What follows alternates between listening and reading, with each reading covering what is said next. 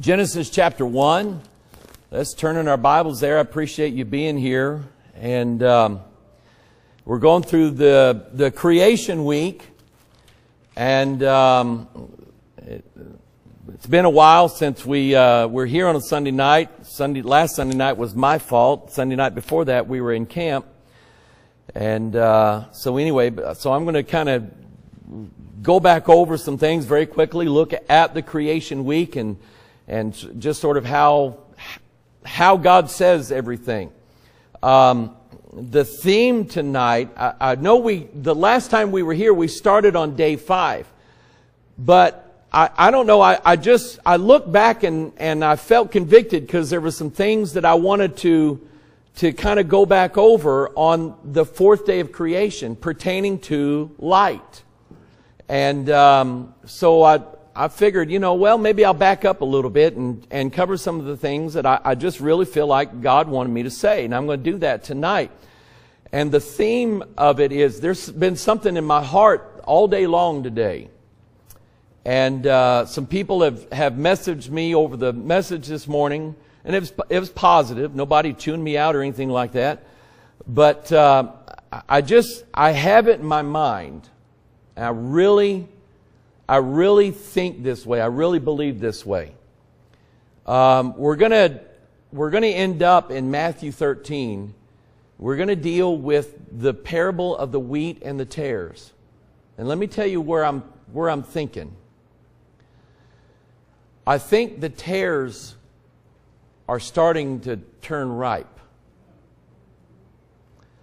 I think all the fake Christians who tried to look like they were really right up there with God. I think we're in such a day now as that God is literally separating out the wheat from the tare. I think it's starting to become a little bit clearer who is saved and who isn't. And it doesn't take a genius to figure these things out. I mean, I can tell the difference. Liam's 6 years old. How does it feel to be 6? It's awesome, isn't it? Liam, could you be able to tell me the difference? If I were holding an apple and an orange up here, would you be able to tell the difference between an apple and an orange? You know what an apple is, right? You know what an orange is, right? And they're not the same thing, right? So at 6 years old, Liam is able to see the difference between an apple and an orange. It's that simple now. It really is. Sister Betty, you blessed my heart today telling me what you told me after Sunday school. Can I talk about that for a minute, here in a minute? All right. Because I'm going to tell something on her. I wanted to just do cartwheels all through the church. I'm glad I didn't, but I wanted to. It made me happy. Let's read, start in verse 14 in Genesis 1. And God said, and this is really the important part of the whole chapter. If God says it, it happens. And if God doesn't say it, it doesn't happen. And if God says it, there isn't anything in the world that can stop it from happening. If God says it, that's it. So God said, let there be lights in the firmament of the heaven to divide the day from the night. Let them be for signs and for seasons and for days and for years. There's 4 things here. That number always sticks out to me. This is day 4 of creation. And there are no accidents with God. He does everything for a reason. He does things in order. This is how we know it's God. And of course, that number represents the gospel. Matthew, Mark, Luke, and John. So there's something pertaining to the gospel. Salvation of men's souls and light. And the difference between day and night. Liam, you're 6 years old. Look outside and tell me whether it's day or night. Okay. See, he knows the difference. It's that simple. It really is that simple. Let them be for signs, for seasons, for days and years, and let them be for lights in the firmament of the heaven to give light upon the earth. And it was so. See? If God says it, it happens. And God made two great lights, the greater light to rule the day and the lesser light to rule the night. He made the stars also. And God set them in the firmament of the heaven to give light upon the earth, to rule over the day and over the night, and to divide the light from the darkness. And God saw that it was good. And the evening and the morning were the fourth day. Something just popped into my mind as I'm going back over verse 16. Is that when the greater light that rules over the day, of course, is the sun. And the sun itself does not have what the moon has. The moon comes and goes in stages. So even the lesser light that rules over the night, which is the moon, there are days when you can't see the moon. I mean, it's there, but you cannot see it. It is complete darkness to us. Not so with the sun. The sun, when it comes up, is always bright, it's always hot, it's always warm. It is consistent every single day. The moon isn't that way. And there's a lesson in that we're children of the day and not children of the night. And I'm going to get into that as we go on. Father, pray your blessing be upon your word tonight. I appreciate those that have come to be with us, those that are with us online. And I pray, God, that you would just give a blessing to each and every one. Father, fill our hearts with knowledge and give us understanding of your word. And by that, give us understanding of the world around us. And help us to see, Father, that this world is turning out exactly the way the Scripture said it would. Exactly the way that your word prophesied. Father, there's so many things, God, that we can see going on now that is exactly thus saith the Lord. So I pray, dear God, that you lighten our minds and our hearts and establish us, Father, in truth. And I pray, dear God, that you would open up our minds and our hearts. I pray, Lord, that you'd bless those that are listening in, those that may be watching this a little bit later on throughout the week. And Father, let light shine in someone's heart tonight. And pray, Lord, that you'd just visit with us now and fellowship with us and help us to love you and to love one another as we love your word. We pray this in Jesus' name, and all of God's people said, amen. I have up on the screen Revelation 22:16. I, Jesus, have sent mine angel to testify unto you of these things in the churches. I am the root and offspring of David, and the bright and the morning star. And I believe that this is not the planet Venus that he's talking about. I believe he's talking about the sun.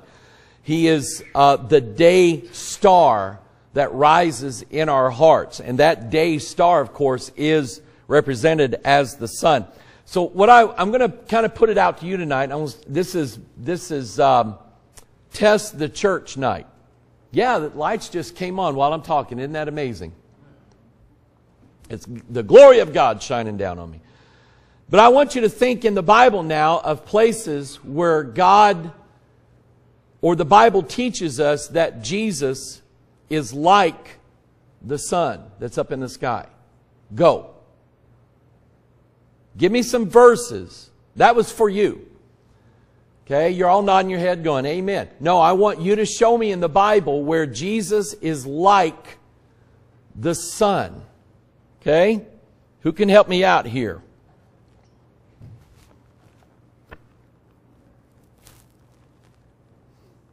That's okay. You can use the tools that we have given you. Bible search software, whether you use ours or somebody else's, doesn't matter to me. Alicia, go. Hold on. Everybody turn to Malachi chapter 4, verse 2. Malachi, last book of the Old Testament, chapter 4.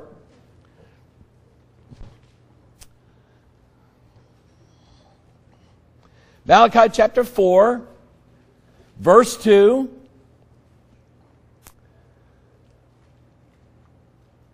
But unto you that fear my name shall the sun, notice that it's capitalized, S-U-N. The translators knew who that was talking about.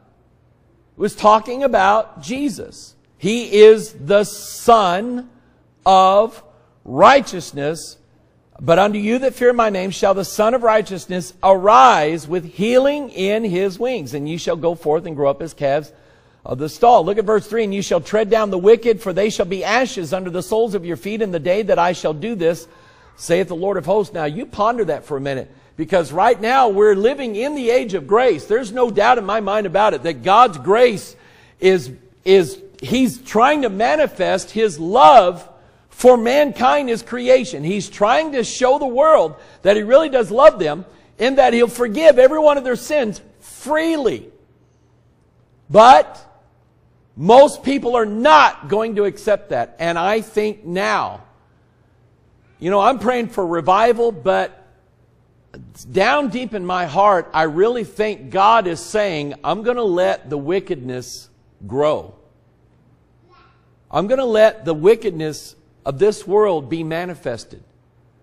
And I'm going to bring the course of this world to a time when it's going to be very clearly seen who is right with God and who isn't right with God. I think God's allowing that to take place. You may agree, you may not agree, but I think with what we're seeing now, my mind, I cannot get away from the fact that all around the country, everywhere in this country today, and I think they picked Sunday deliberately, everywhere around the country there are gay pride parades in most major cities in this country today.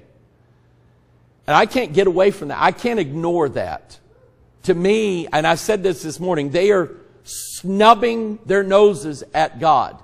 They're telling God, we hate you, we hate your word, we don't want your love, we don't want your grace, we don't want your forgiveness. What we want is to be allowed to sin without any consequences whatsoever. And I think God is saying, if that's what you want, that's what I'm going to give you. Okay? So, unto you that fear my name shall the Son of Righteousness rise. So what that means is that if you love and fear God, He will give you the light of your life necessary to show you the path that you're to walk on, to show you the sins that you have committed, to show you that God loves you and that God wants to forgive you, and to show you the gospel of Jesus Christ. That's what that means. But those who don't fear His name, they're going to end up being ashes under the sole of our feet. Now you think about that. That means God's going to send of wrath and the fire of His wrath down on this earth and consume mankind. Is what that means. So that's good. Who's got another one? That was one. There's more than one. Joshua 10:12. Now I know Joshua 10. So let's see here. Jeff. Then spake Joshua to the Lord in the day when the Lord delivered up the Amorites before the children of Israel. And he said in the sight of Israel, Sun, stand thou still upon Gibeon, and thou moon in the valley of Ajalon. Okay, help me out here. Jesus, you're saying this shows that Jesus is the sun, the greater light that ruled the day, right? Okay, help me out with that. How does... Huh? Okay, well... Okay. Capital S. My thinking was they capitalized it because it's the beginning of the statement that they're being grammatically correct here. But it could have something to do with it. Who else? Melissa. Revelation 21, what? 23. Turn there. Revelation 21:23. You know, if nothing else, you're reading the Bible. Revelation 21:23. Oh, yeah, look at that. Revelation 21:23. And the city had no need of the sun, neither of the moon to shine in it, for the glory of God did lighten it, and the Lamb is the light thereof. Somebody say amen. And that's a good one. That's it. Because here we're on day 4, and God is putting the sun and the moon and the stars, but He's already created light and put light upon the earth. And we know it had to be real light because on day 3 he planted seeds and trees and grass and everything that has leaves on day 3. And we know that everything that has leaves needs light because it converts light into food. It's called photosynthesis. We learned this when we were in 3rd grade or 4th grade. Right? Photosynthesis. Right? Because it turns the light into food. Right? So you learned that. Okay? So that's another good one. Who's got another one? Sweetie Pie. Revelation 10. Oh, listen. My wife knows me. That's one of my favorite places in the whole. I love Revelation 10. My thinking is that Revelation 10, I can't get away from thinking that this is Jesus. I saw another mighty angel come down from heaven, clothed with a cloud. And the Bible said Jesus is coming in the clouds. And a rainbow was upon his head. If you look in Ezekiel 1, the rainbow was the glory of the Lord. And God said, my glory will I not give to any other. So, and then it says, and his face was as it were the sun, and his feet as pillars of fire. And he had in his hand a little book open. Now, we see in Revelation 5 that Jesus was the one who was able to go to the Father, take the book out of his hand, and loose the seals and open the book. So if Jesus is the only one who was worthy to open the book, then it stands to reason here we have the one whose face shines like a sun, and he's holding the book in his hand, and it's opened. So I think, Ron, that would be Jesus. He's the angel of the Lord all through the Old Testament. He is the angel, capital A angel, that God told Moses would lead Israel, would finish leading Israel into the promised land. So that's my thing. And there's a lot in Revelation 10 that I could talk about tonight, but I'd want to stick with the subject. This is good. Who else got one? Yes? Revelation 1:16. Oh yeah, you're getting into my notes now. Revelation 1. And I actually touched on this when I showed you. Let's see if I can find it here. Yeah. Right here, from the perspective of the earth, the sun is surrounded by the 7 planets. Mercury, Venus, Mars, Jupiter, Saturn, Uranus. And I'm pronouncing it that way for a reason. And then Neptune. And when Revelation 1 was written, nobody knew about what was beyond Saturn because they couldn't see it. Uranus and Neptune are planets that cannot be seen without a telescope. But they've been there all this time. And so in Revelation 1, what verse was it? 16. Let's start back in verse 12. I turned to see the voice that spake with me, and being turned I saw 7 golden candlesticks. And in the midst of the 7 candlesticks, one like unto the Son of Man, clothed with a garment down to the foot, and girt about with paps with a golden girdle. And his head and his hairs were white like wool, white as snow. I love that. Though your sins be as scarlet, they should be white as snow. And his eyes were as a flame of fire. And his feet like unto fine brass, as if they burned in a furnace. And his voice as the sound of many waters. And he had in his right hand 7 stars, and out of his mouth went a sharp 2-edged sword. I love that. And his countenance was as the sun shineth in his strength. So here is Jesus, and he is in the midst of 7 stars, and here's the sun in the midst of the 7 planets from the perspective of the earth. And I think John just described to you the way the solar system is set up. No, and Jesus knew that, and he inspired John to write that down, and that was knowledge that was not known in the days of John. Nobody knew that the solar system was actually that way, that it was the sun surrounded by the 7 stars from the perspective of the earth. No one knew that. Well, anyway, what does this all mean? John chapter 8. Turn there. I've got a few verses there on the screen. John chapter 8, verse 12. Then spake Jesus again unto them, saying, I am the light of the world. So the Son then represents Christ. He is the Son of righteousness who arises in, and maybe I'm getting ahead of myself, but anyway, He is the Son. Capital S-U-N. He's the light of the world. I am the light of the world. He that followeth me shall not walk in darkness, but shall have the light of life. And I want you to ponder this, because everybody that has rejected the Word of God, and when you know me, when I say Word of God, I don't just mean any Bible anywhere. I mean this Bible.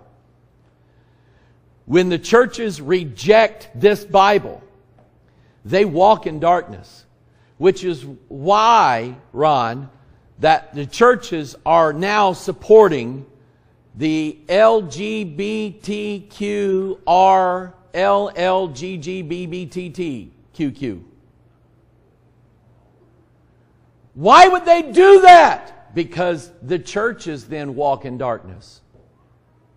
Because they have rejected the light of Jesus Christ and His Word. I am the light of the world. He that followeth me shall not walk in darkness, but shall have the light of life.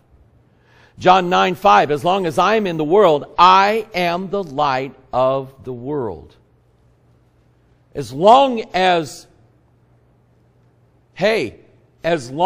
you are here and you believe the Word of God, the light of the world is still here. But think about what He's going to do. One of these days, Jesus is going to sound a trumpet, there's going to be a shout, and we're leaving. And I think that when we leave, this world's going to be plunged into darkness. That's when the man of sin is revealed, the son of perdition, who opposeth everything about God. Now look at Matthew 5:14. Compare these verses. Ye are the light of the world. A city that is set on a hill cannot be hid. By the way, when I study the history of America, and I go back and look at what men like Jonathan Winthrop and those men who left Europe, left England, sailed across to establish colonies in the Americas. They saw themselves in the light of Scripture. They saw themselves like Israel. They said, we are the people that God has set aside for Himself, who have crossed the sea and come to a land flowing with milk and honey. And they literally saw themselves as God led Israel across the sea to the promised land. They said, God has led us to this land to be a city set on a hill. They literally said that about themselves. And I believe them. I believe them. Because you think about it. Once Christianity was established in America, and America grew, missionaries went out of America literally to the four corners of the earth, spreading the gospel everywhere. Historical fact. That the denominations, even though they may have been birthed in various times in Europe, when they came to America, they found fertile ground. And I mean, they grew.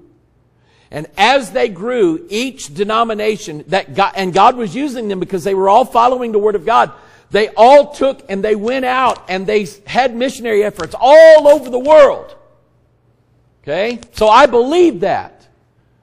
But I think the sun's going down. I think the sun's going down, people. And I think the Gentile world has probably said to God, God, we've had enough of you. I think that day's coming. Definitely on days like this, when you've got hundreds of thousands, you have millions of people all over the world telling God, we don't want you anymore.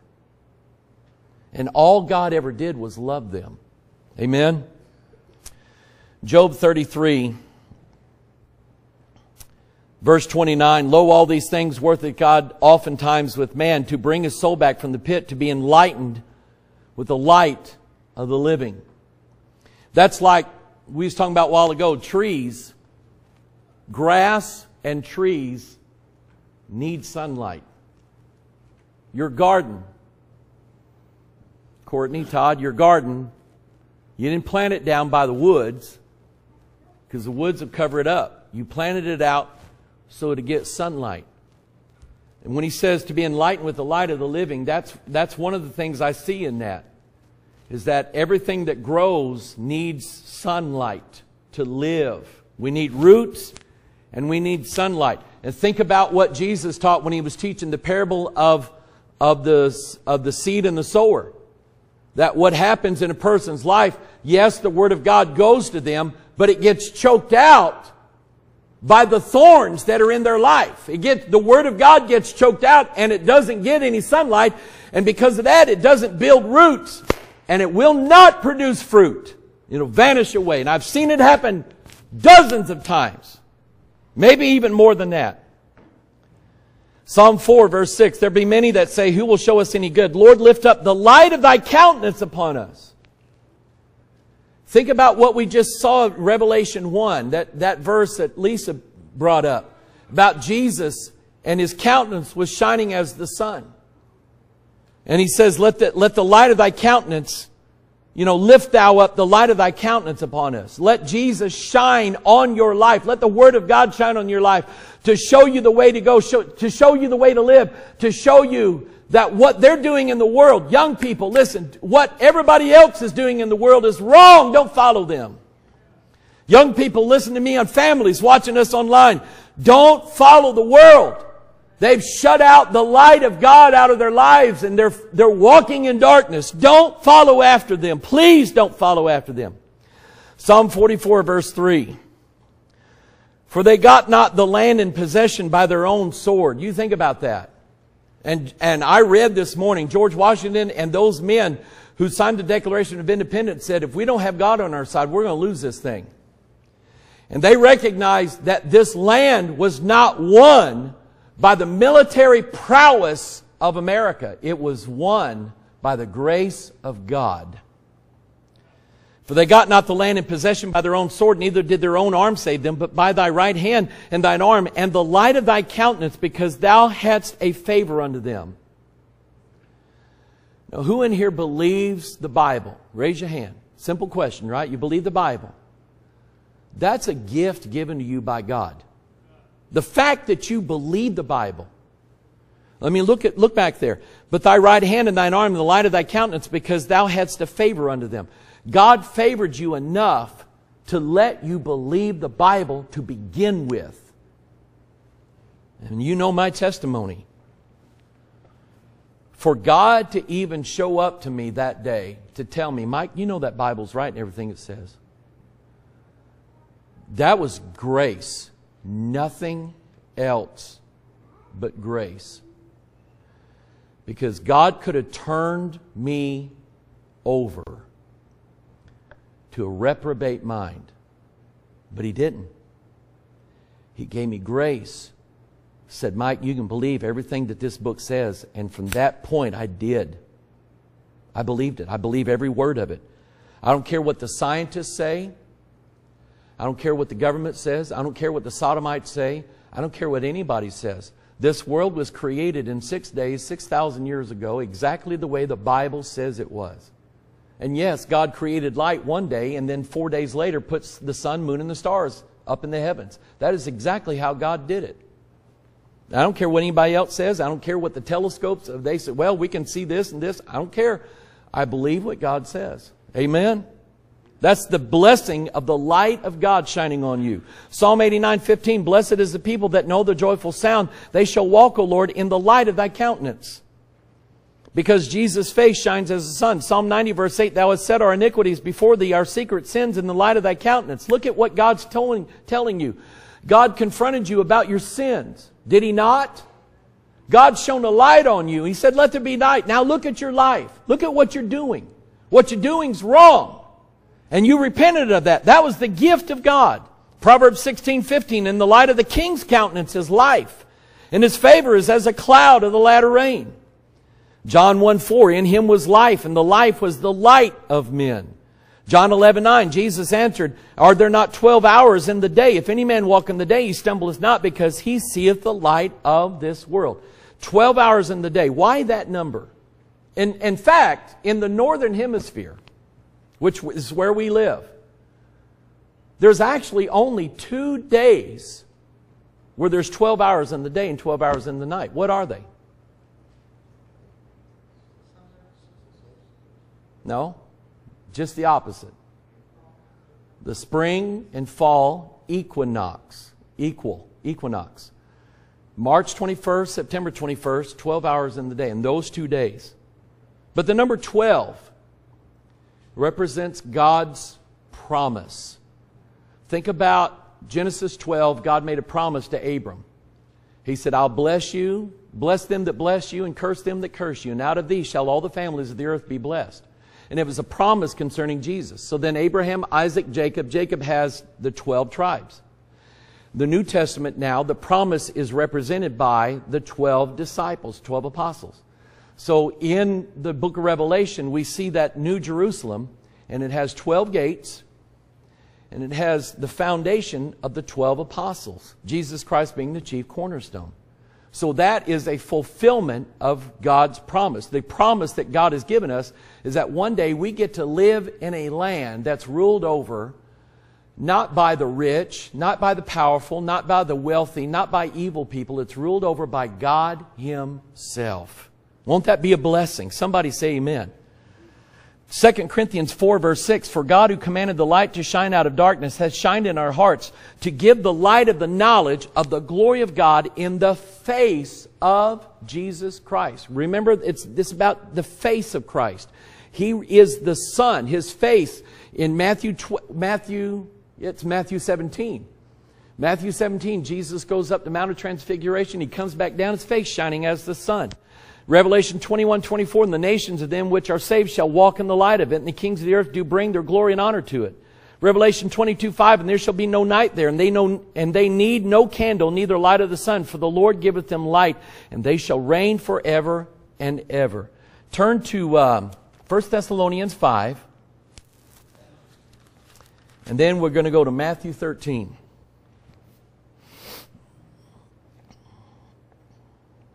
Yeah, 1 Thessalonians 5.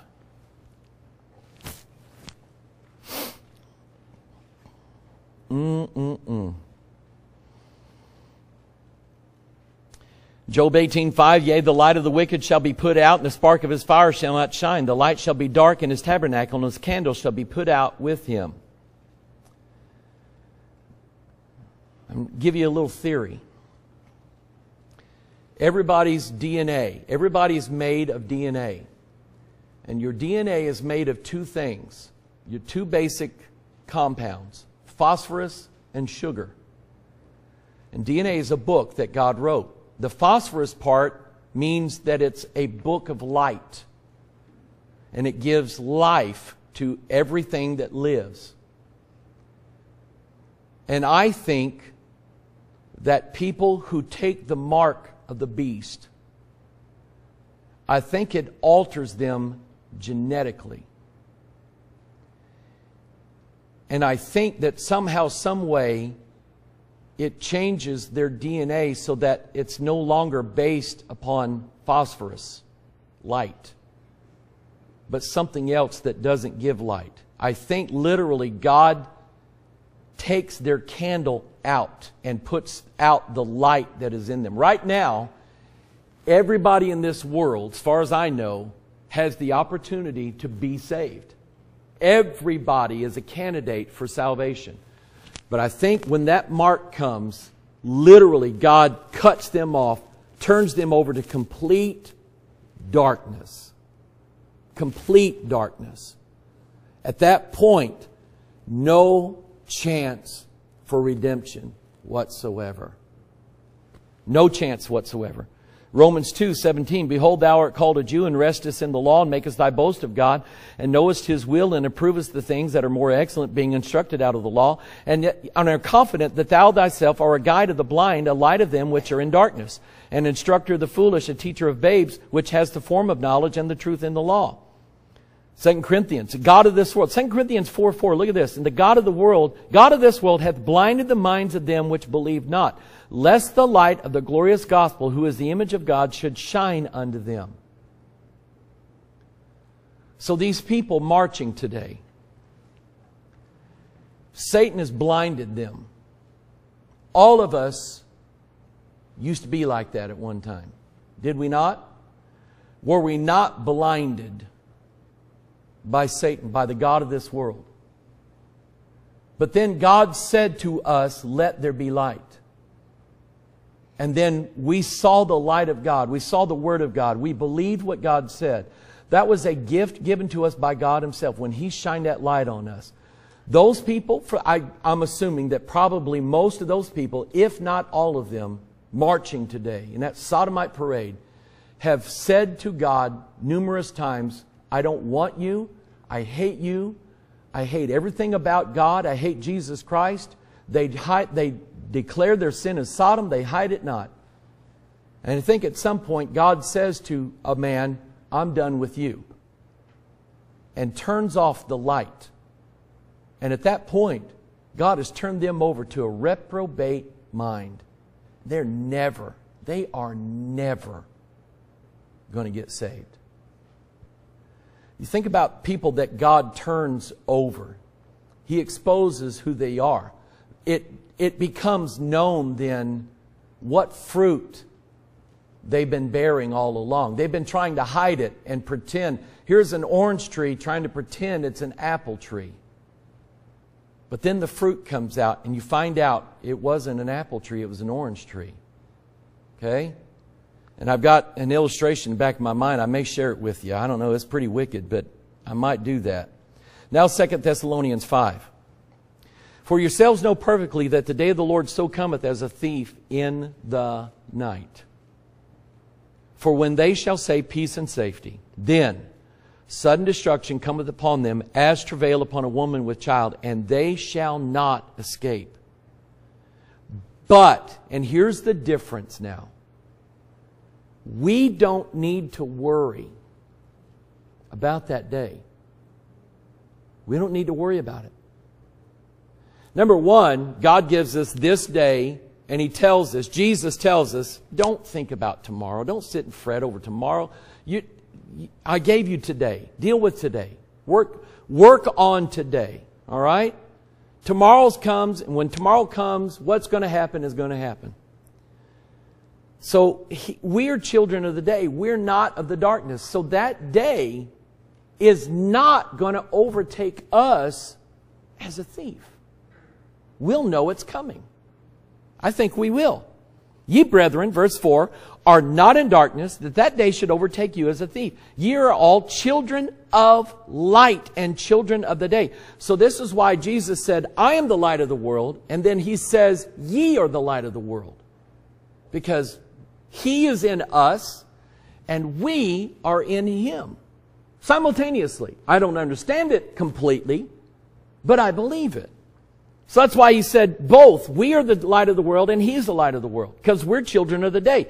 So if the Son has a son, the son of the Son is a... Thank you, John. John got it. The Son of the Son is a son. Amen? So, you're children of the day. And the children, we are not of the night nor of darkness. Therefore, verse 6, let us not sleep as do others, but let us watch and be what? Sober. Those people up there have drank the wine of Sodom and they're drunk and they're mad. It means they're crazy-headed. For they that sleep, sleep in the night. They that be drunken are drunken in the night. But let us who are of the day be sober. Putting on the breastplate of faith and love, and for an helmet, the hope of salvation. I have hope that when that day comes, I'll still be shining like the sun. Now turn to Matthew 13. Matthew 13. This has been on my heart all day. And I can't get away from it. Matthew 13, there's various parables here about that deal with seed, actually. We know the seed is the Word of God. And now we're living in a day where a plant's DNA can be rewritten. And it can be done easily now. If you've heard of CRISPR, DNA editing, you don't need to understand how it works, but it's a very simple process. In fact, it's so simple and so accurate. They'll sell you kits. You can buy kits over the internet. High school kids can purchase a kit for about $35 and rewrite the genetics of some sort of little simple bacteria. So they're sitting in their room next to their Iron Man poster rewriting DNA, altering the genetics of some sort of species. That's how easy it is now to do this. Before they realized what CRISPR could do, it was very difficult and it didn't work very well to change the DNA of something. Now they figured out how to do it. They're actually using nature to do it. They figured out how easy it is and how accurate it is. Now science is exploding with, let's rewrite this DNA, let's rewrite that DNA, see what happens. Let's recreate this, let's redo this. Let's change the genetics of mankind. Let's alter man so that man is no longer man. He's a different species altogether. Okay? And that's what's being done right now. So all this parable about seed in Matthew 13, I think is very relevant for today. Because I was born of Milton Don and Julia Ann Hoggard. I have their DNA. And to me, that DNA is not up for alteration. I'll tell you that right now. If the word that goes into you is corrupt, can it produce good fruit? No.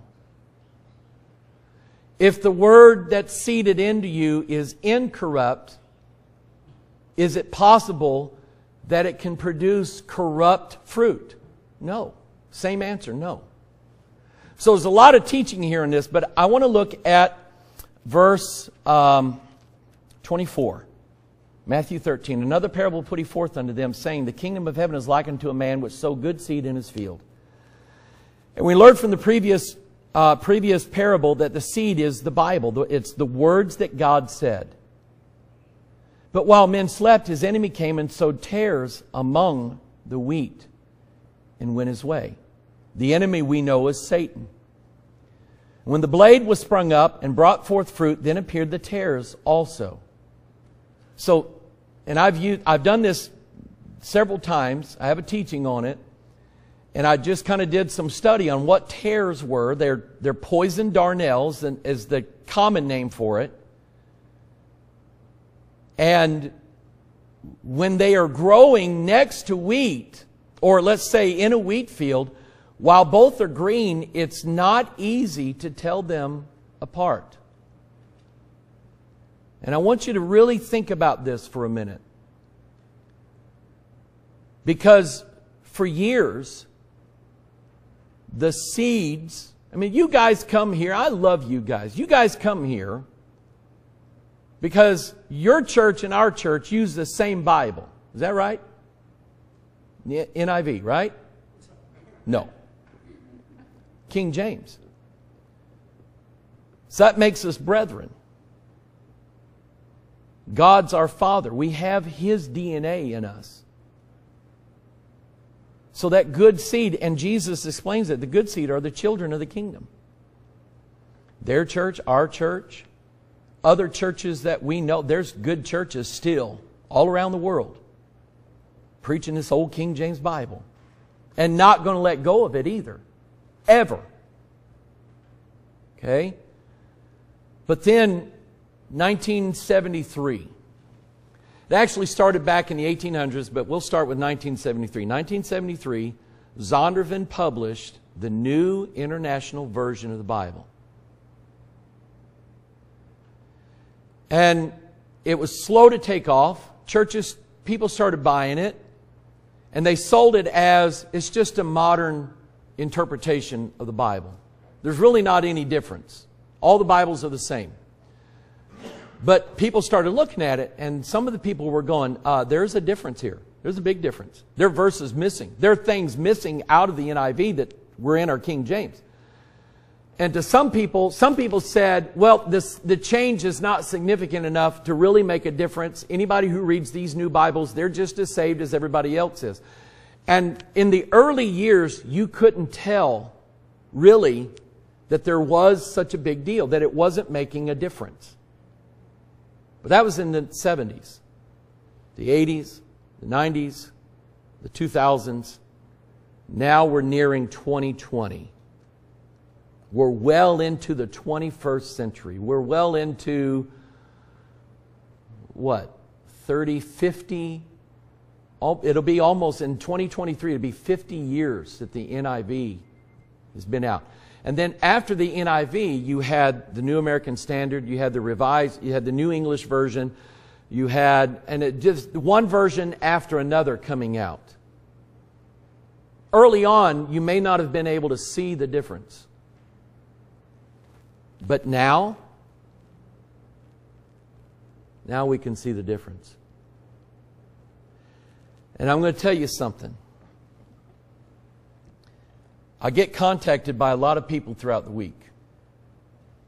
They're all telling me the same thing. And we're experiencing it here in this church, and I know of other churches that are going through this.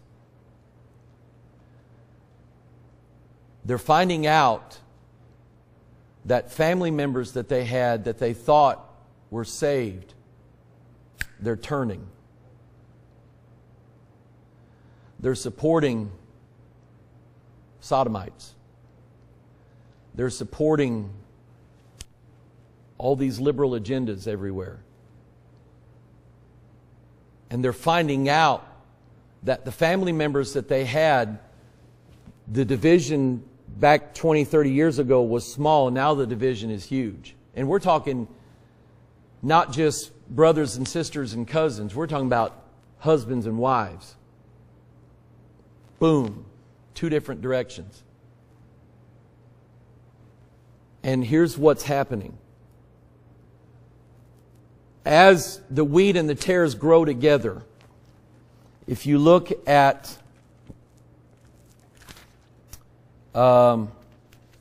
verse 39 of Matthew 13, or verse 38.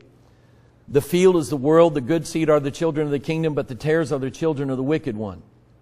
Children, offspring, genetics, DNA. Wheat is not tare, and tare is not wheat. They're not the same thing. Wolves in sheep's clothing are not sheep. They're wolves. It's a different genetics, different DNA. Verse 39, the enemy that sowed them is the devil. The harvest is the end of the world, and the reapers are the angels. As therefore the tares are gathered and burned in the fire, so shall it be in the end of this world. Verse 41, the Son of Man shall send forth his angels, and they shall gather out of his kingdom all things that offend, and them which do iniquity. See, he's telling you who the tares are. And shall cast them into a furnace of fire. There shall be wailing and gnashing of teeth. Then shall the righteous shine forth as what? The sun. Now, here's what's going on. And you mark this down, because you're going to see more of it, not less. You're going to see more and more marriages, more and more families, more and more churches, more and more people who said they were saved, said they were Christians, said they were right with God. You're going to see what happens is at harvest, there's a transformation takes place. And the wheat, it's not green anymore. It turns golden yellow like the sun. The poison darnel doesn't. It turns black as the ace of spades. I'm not kidding you. Do a Google image search and type in poison darnel, and they are black. You can clearly tell. So they're sending reapers out, right? The reapers are going, that's wheat, that's tares. That's wheat, that's tares. They can see the difference now, can't they? This is our world right now. We're seeing who the wheat are and who the tares are. You're going to see more of it, not less. You're going to see people that you thought were solid that are not. They were fake. They were putting on a show. I have a minister that I personally knew and admired him. Said he preached out of King James, solid as a summer day is long, preached righteousness, preached holiness, preached against sin. They caught him at the hotel with his mistress. And when confronted about his sin, Sandy, he chose his mistress over Jesus Christ. Fake as a $3 bill. That hurt me. That scared me. That makes you go to the cross and say, God, make me right with you. Don't turn me over to that. Tracy, lady out in Indiana, sent me a Twitter feed about one of these guys that makes all these videos. He's supposedly this Christian guy that makes all these flat earth videos, Todd. And he's like this flat earth evangelist. I'm here to show everybody that the Bible says the earth is really flat. So he's been pushing this on people for quite a while, making a big noise on YouTube. They busted him. They got 56 counts of child pornography against the guy. He's in jail right now, where he should be. They busted him hard. God, at some time, turned this man over. I'm telling you, we're going to see more of that, not less. Look around you.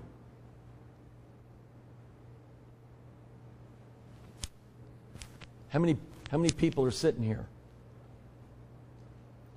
We're going to see more of it, not less. We're going to see people that we thought maybe they were right, maybe they're okay. You're going to see a change in people. Because the fruit, the seed that's in them is always going to manifest itself. And when it manifests itself, it is going to be of the utmost wickedness that you can imagine. It scares me when I think that even in this group here, who is a tare? Who is a tare? I'm not judging. It's not for me to judge. There's no way I could. But I'm telling you what's going to happen. At some point, that wicked, corrupt seed that's in you, it's going to be manifested. And then everybody's going to know who you are. Amen? If you're a child of the day, you are not a child of darkness. And if you're a child of darkness, you are not a child of the day. You cannot mix the two. Boy, I could go on this for another hour. But I'm telling you, we're going to see more of the manifestation of both the wheat and the tares. As days go on, don't be alarmed at the manifestation of evil that's in people. Don't be alarmed at it, because you were told in the Bible that it was going to happen. You read this Bible and you'll find out what I'm talking about. You're going to find there's so much wickedness in people right now. It's just laying there, but it's going to bust out one of these days, and then it's going to be known. Okay? I was playing a song before church started. A song we were going to try to sing this morning, but I decided to kind of hurry the service along for time. But it was called, Is Thy Heart Right with God? And I'm going to ask everybody tonight, and I mean everybody. We're going to close in prayer, and I want you to bow your head, and I want you to ask God, God, is my heart right? Because it may be that you're just a tare among wheat. I'd hate to see that happen to anybody that's in this room right now. I love you. And I hope it doesn't turn out that way. Because I've already seen so much of it. It's disheartening.